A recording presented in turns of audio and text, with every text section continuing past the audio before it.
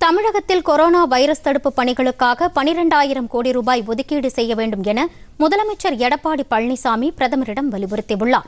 Corona தடுப்பு பணிகள் குறித்து இன்று பிரதமர் நரேந்திர மோடி காணொலி காட்சி மூலம் நடத்திய ஆலோசனையின் போது இந்த கோரிக்கையை விடுத்த முதலமைச்சர் மாநில அரசு ஏற்கனவே கோரியுள்ள 9,000 கோடி ரூபாயுடன் எண் 95 முகக்கவசங்கள், வெண்டிலேட்டர்கள் போன்ற மருத்துவ உபகரணங்களை வாங்குவதற்கு கூடுதலாக 3,000 கோடி ரூபாய் வழங்க வேண்டும் என கேட்டுக் கொண்டார்.